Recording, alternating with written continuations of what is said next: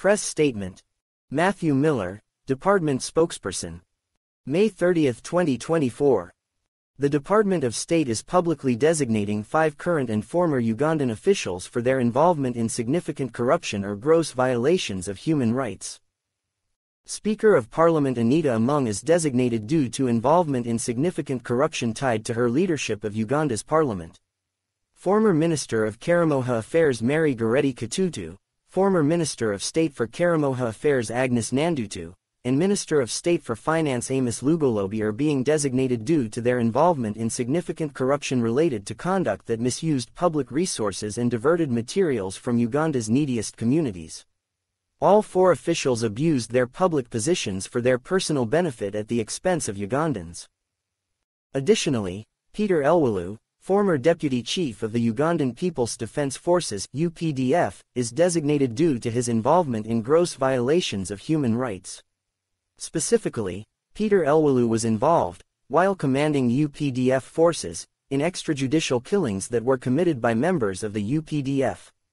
As a result of these actions, the designated Ugandan officials are generally ineligible for entry into the United States.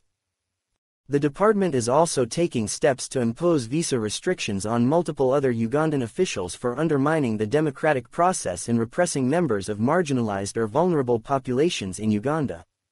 These individuals are responsible for, or complicit in, the repression of Ugandan members of political opposition groups, civil society organizers, and vulnerable communities in Uganda. The United States stands with Ugandans advocating for democratic principles, a government that delivers for all its citizens, and accountability for actions committed by those who abuse their position through corruption and gross violations of human rights.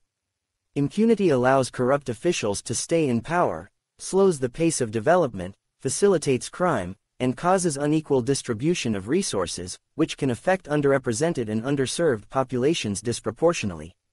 Today's actions reaffirm the U.S. commitment to support transparency in Uganda's democratic processes, counter corruption globally, and address the broader culture of impunity that prevents all Ugandans from enjoying their human rights and fundamental freedoms.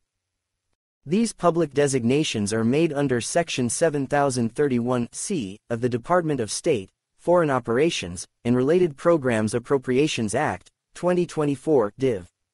F. PL 118-47.